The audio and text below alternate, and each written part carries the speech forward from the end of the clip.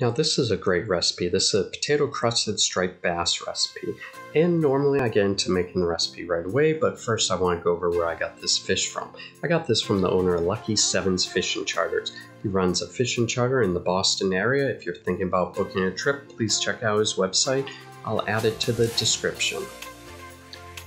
And to get started, we're going to need 1 to 1.5 pounds of striped bass. We're going to have to take the bones out. Normally the bones are located right here. We'll just cut them out and then we'll cut the fish in half. Then we'll cut some nice fillets. Doesn't matter how large they are, just whatever size you'd like. And then I like to take off some of this red bloodline.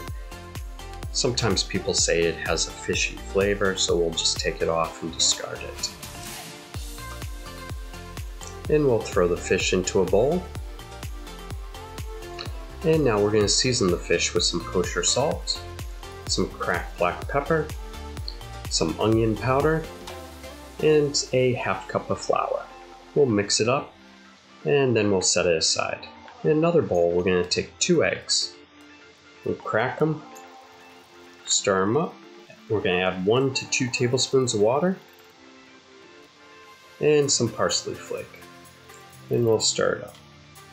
Then we're going to take a potato and we'll peel it. This is an Idaho potato. Idaho potatoes I find work the best for potato crusted. And we'll take a mandolin. We're going to slice it on a mandolin. And it's going to julienne it very fine. Then we'll take the fish and we'll dunk it into the egg batter and we'll place a little bit of the shredded potato on top. We'll do that to every single piece. If you don't have a mandolin, you can cut the potato really fine or use a cheese grater. And once all the fish is coated with the potatoes, we'll drizzle just a little bit of the egg wash over the top. Put a little bit of salt and pepper over the top. Then we'll heat up a frying pan. Non-stick works the best with 1 tablespoon of olive oil. We'll heat it up and place the fish potato side down. And we'll let it cook for a little while until the potatoes start to brown. Then we'll use a rubber spatula and we'll flip it over and add 1 tablespoon of butter. We'll let it cook just a little bit more. We're just searing the outside and we'll scoop it out. Now I pour the extra butter on top of the fish. I'll show you later.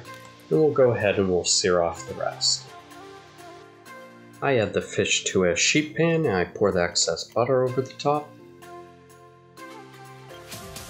And then I place the sheet pan in the oven at 350 degrees. And it takes about 10-15 minutes to cook. Then once it's done, we'll remove it. And I'm going to plate this with my chive risotto. Push it down in the ring mold. And this is a sweet pea puree. And I'll also add a Remoulade sauce.